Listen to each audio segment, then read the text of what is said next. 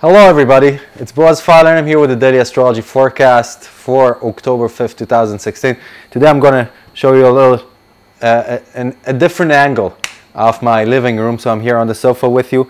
If you are in Central Europe, you'll be waking up to a moon that's void of course, still in Scorpio, before moving into Sagittarius at around 9:30 a.m. Central European time.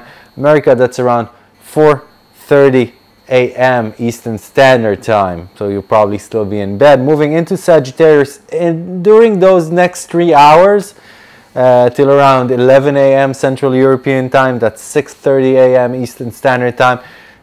And a little later than that, there could be tension. There's a Queen Conks 2 series. We could feel like the universe is unsupportive, like people are not appreciating us enough or pampering us enough. But later on, there's a beautiful sextile to Jupiter from around 1800 hours Central European Time, that's 1300 hours Eastern Standard Time. So the whole atmosphere becomes a benevolent, optimistic, giving atmosphere, and that's a beautiful time to spend with people you love or just enjoying life. Later on, if you are in the States, in Europe you'll probably be sleeping because it's around 2 a.m.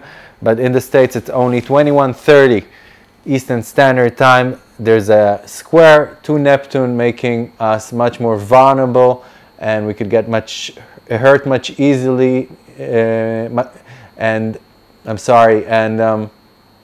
the general atmosphere is much more turbulent, and we could feel like people are not being sensitive enough with us.